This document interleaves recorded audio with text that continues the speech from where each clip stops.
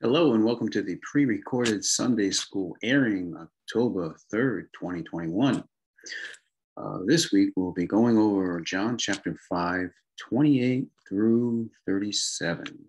Let us start with a prayer. Thank you, Lord, for this time that we can come before you. I ask that you just bless this time that we come together. I ask that you just let your word penetrate into our hearts and minds and help us to further your gospel. In Jesus' name, amen. So, just to recap a little bit here, Jesus is now in the middle of a lesson for all to hear, and it was all triggered by the healing of the lame man at the Pool of Bethesda. John was very careful to lead us to this point so that we can see a climax coming for Jesus's ministry. John wrote in chapter 1 who Jesus really is, but quickly brings us through the story of obscurity to this now famous miracle worker who will be thrust into the limelight of notoriety. By the end of this 5th chapter, Jesus will be cast into an orbit that has only one place to go. And John has arranged for us to bear witness to this teaching for all of us. Before this point, Jesus was working miracles and doing some small group lessons. But after this encounter, Jesus will be stepping up his presence, and the recognition he receives will leave no one in doubt as to who he really is. Let's share into the verses right now. Starting at verse 28 through 37. Marvel not at this, for the hour is coming in which all that are in the grave shall hear his voice, and shall come forth, they that have done good unto the resurrection of life, and they that have done evil unto the resurrection of damnation. I can of mine own self do nothing. As I hear, I judge, and my judgment is just, because I seek not mine own will, but the will of the Father which hath sent me. If I bear witness of myself, my witness is not true. There is another that beareth witness of me, and I know that the witness which he witnesseth of me is true. He sent unto John, and he bare witness unto the truth. But I received not testimony from man, but these things I say, that ye might be saved. He was a burning and a shining light, and ye were willing for a season to rejoice in his light. But I have greater witness than that of John. For the works which the Father hath given me to finish, the same works that I do, bear witness of me, that the Father hath sent me. And the Father himself, which hath sent me, hath borne witness of me. Ye have neither heard his voice at any time, nor seen his shape. Strong confrontational words of Jesus to the Jewish leaders. So let's get right into it. In verse 28, marvel not at this, for the hour is coming in which all that are in the graves shall hear my voice. Very symbolic, I believe, in nature and also in reality. The voice of God will know no bounds. Jesus will speak of those who were thought to be dead. Whether they were dead within living bodies or dead and buried, he will reach you with the truth of his gospel. Do not be surprised when hope conquers your fears and when a rescuer reaches out to you. You may have thought that everyone has given up on you, but Jesus is the ever-present hand that is offered today. I can personally attest to the power of hope in a hopeless existence. I was so boastful in my own mind, in my own sin, that I once thought that any church that I would step in would instantly catch fire or crumble to its foundations if I entered it. It was a foolish and prideful thought, but a necessary thought in my salvation. Nothing is too great for Jesus. Verse 29, and shall come forth they that have done good unto the resurrection of life, and they that have done evil unto the resurrection of damnation. God's message here is the one that sprouts from the garden itself. It has always been choice for mankind. We were living in the presence of God and receiving the truth continually in the garden.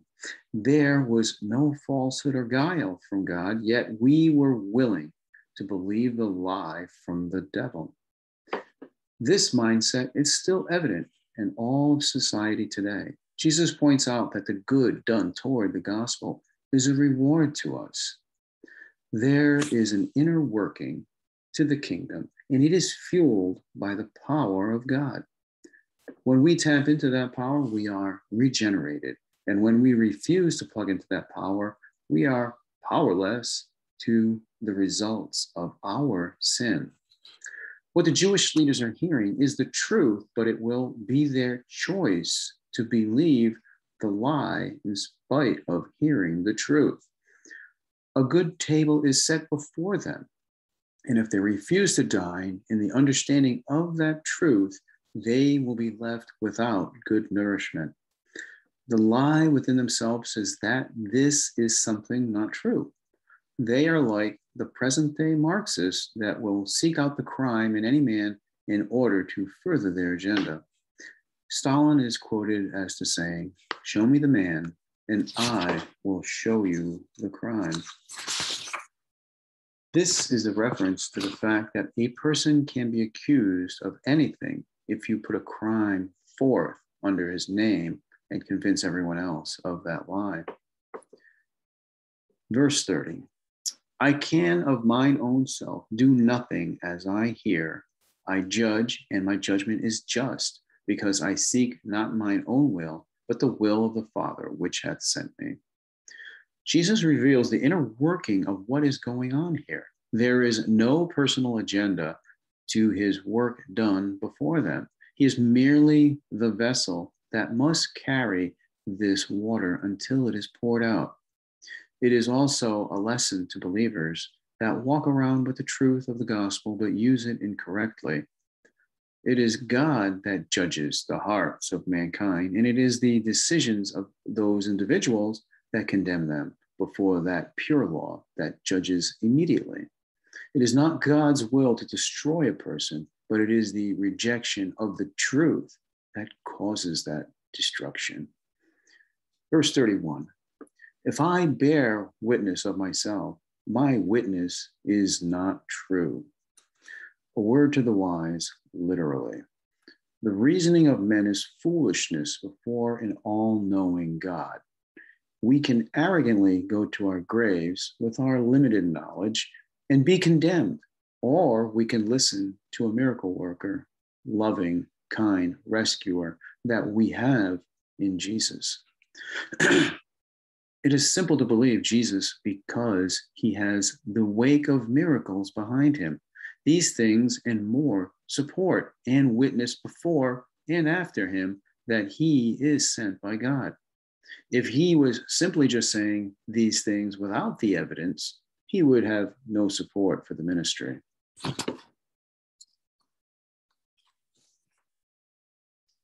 And now in verse 32, there is another that beareth witness of me, and I know that the witness which he witnesseth of me is true. The truth is the truth because the originator of the truth is with me. How can I do any of these things if the truth was not with me? No one has done any of these things beforehand because the truth was not with them. It is pure, observable science that Jesus presents to them. Ask the witnesses to the miracles. Talk to those who had been healed. Seek the scriptures that foretold of these things and see if anything is contrary. Exercise all manner of investigation to see if it does not witness to what I present to you. The court of the mind is much different than the court of the heart. A person can be deceived in their heart because their heart can be bent towards something that may be evidently damaging to its surroundings, but the desire for that thing can overrule the mind. Consider the process of falling in love. Two people meet, and their feelings are overwhelming with the attraction they feel toward one another. These feelings are useful in the introductory process of finding a mate, but these feelings in the absence of mindfulness is a recipe for problems. The desire for one another blinds them to the truth. The mind will ask reasonable questions. How will we support one another? How will we raise our children? Where will we live? Do we earn enough money to survive? What work will we do? Can we actively accept the faults that will ultimately surface? And so much more. Jesus knows they want to kill him, and they will not outwardly say it to him or anyone else. This thought overrules their reasoning. Now in verse 33, ye sent unto John, and he bare witness unto the truth. Way back in chapter 1, John wrote about John the Baptist and how the Sadducees had inquired unto him as to who he was and pressed him to speak so that they could go back with a report. John the Baptist was given a list of things that he ultimately denied being.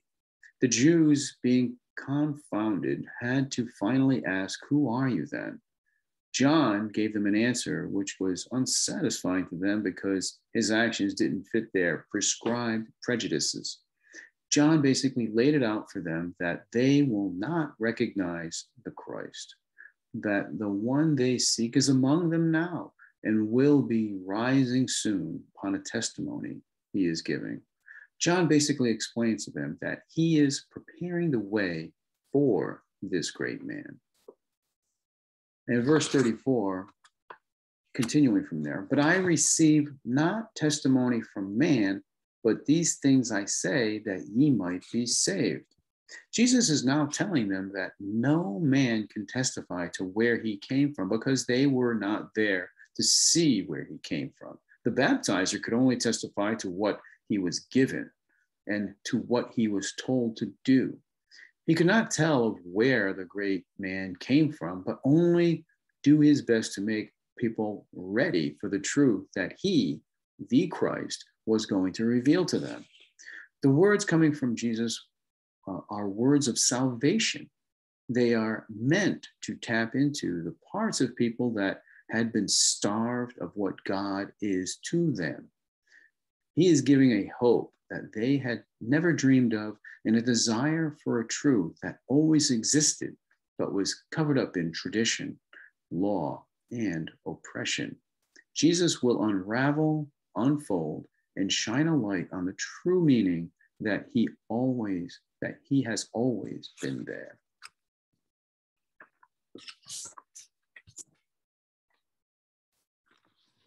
Now in verse 35, he was a burning and a shining light, and ye were willing for a season to rejoice in his light. This is in reference to John the Baptist, of course.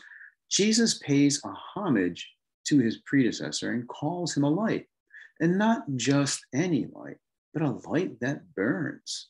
John the Baptist had sparked something in people that was necessary for Jesus to embark on his ministry. John was like that excited close friend of the bridegroom that loved him so much and had such great joy in expectation of the coming matrimony. It was all absorbing and all energy went into it. His sole desire was to see his betrothal to the bride so that life may abound in them. All were excited with John the Baptist and felt his energy and expectation and his witness in baptism. All who came out with a bent heart heard the words and wanted the same to be true.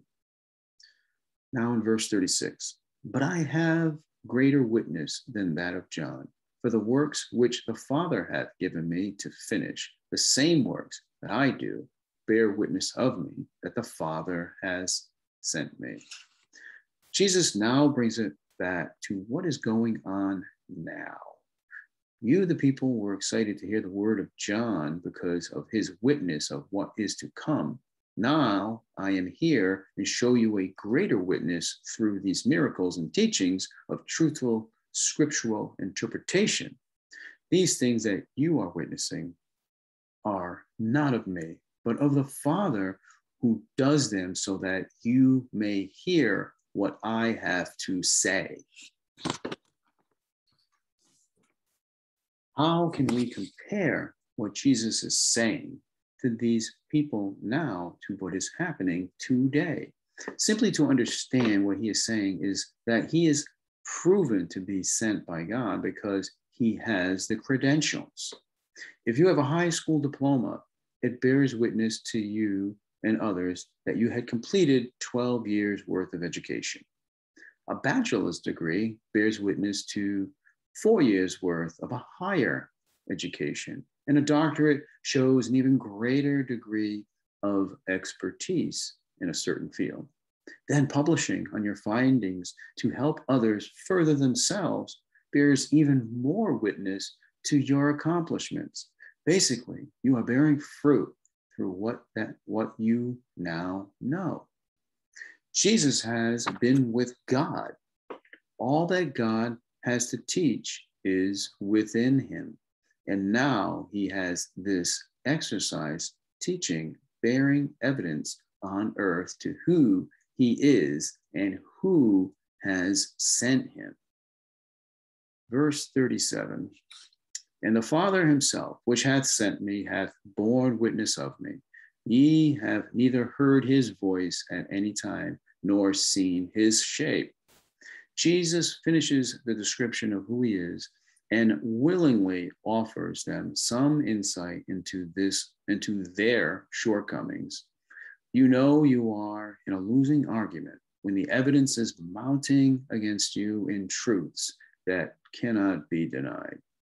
There is no argument against Jesus because the witness he has is from God, and he is the only one who has access to God at this point. And they have no proof of access to God. The proof that Jesus gives are the miracles that cannot be denied. Now he puts the slap down on their mindset, which is to be against him.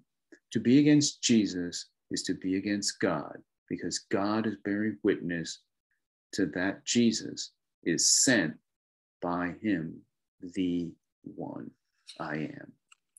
Next week, we'll hear the condemnation of those that deny the Christ his due honor.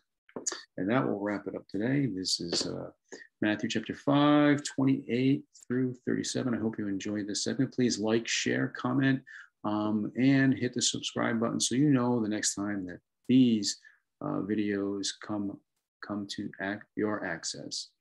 Lord, I thank you for this time. I ask you that you just bless the people who have just heard this, Lord. I ask that you just give them the strength and the courage to move your gospel within, outside of all their comfort zones, Lord. Let us just use it in our lives to grow ourselves, our spirit, and our minds, Lord, to always have a curiosity for you and a hunger to save others. In Jesus' name, amen. Thank you all for attending. I ask that you just, again, please like, share, comment, and subscribe, and you'll be up to date. God bless. Love you all.